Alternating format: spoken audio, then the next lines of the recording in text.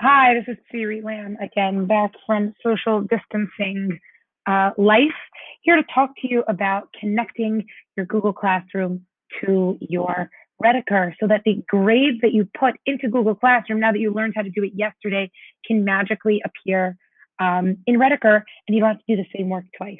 It's a beautiful thing. This is a new feature that they put out and it's pretty awesome.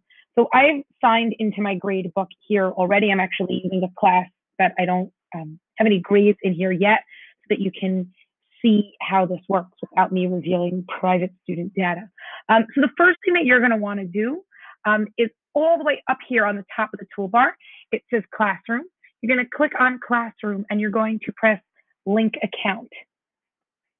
This should bring you an option to sign into Google Classroom. I give it permission. And now what I notice is two things. First of all, the icons here have turned green. Okay, well, it's really one thing. The icons here have turned green. The next thing I need to do is I need to link my individual gradebook. That first step linked my whole Rediker account to my Google Classroom account. Now I need to link my individual gradebook to that individual class in Google Classroom. And to do that, I click on the little classroom icon that's next to the name of the class. So I click on this. I wait a moment. And I choose the class that I created already in Google Classroom, and I click link. It asks me for confirmation. I say, yes, I'm very sure that I want to link it. And then what this will actually do is if you have students who are in Google Classroom and not in Rediker, it will actually invite them into the class, but my students did not need to be invited because they're already there. So now my classroom is linked, my Google Classroom is linked to this particular Rediker gradebook. I would need to do that for all of my classes. So any class for which I have a gradebook and a Google Classroom, I'm going to go in, I'm going to do this, I'm going to press link. Now the better question is, how do I get the grades that I put in Google Classroom into my Rediker? And the way that I do that is through add a column. This time though, when I press add a column, I don't start filling in the information. Instead, right up here, I choose link classwork. And what this does is it brings up all of the assignments that I've given to my class.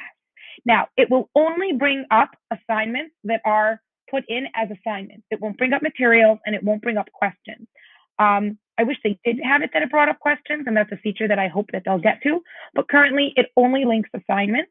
And it's important that you've already hit return on the work to students because it will not be able to import the grades if you have not yet returned them. So I link it to an assignment that I've created and I press link. I confirm that I'm very sure what I want to do.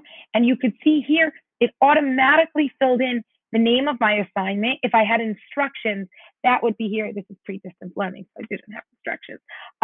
That would be over here. I can choose which category it fits to. It pulls the maximum possible points from what I have registered in Gradebook.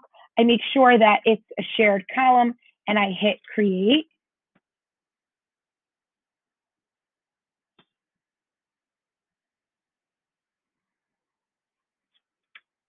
And I wait a moment for stuff to happen.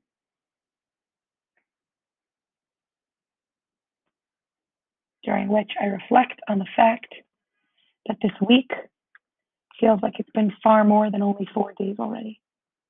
You can hear that my voice is shot, and I hope that social isolation is treating you in a way that you feel like maybe you can sort of kind of handle it, or at least hang on for dear life. And I hope that everybody's families are safe and healthy. And now we'll sit in an awkward moment of silence while I continue reading.